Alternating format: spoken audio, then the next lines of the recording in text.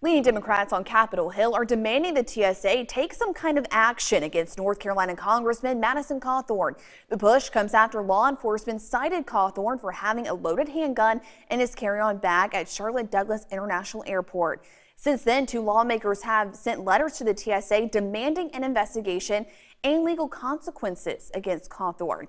Authorities say this is the second time the congressman has been stopped with a loaded gun at an airport in the past 14 months.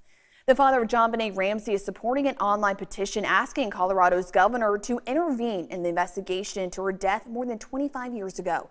The petition wants to put an outside agency in charge of DNA testing in the case. The 6-year-old was found dead in her family's home in Boulder in 1996.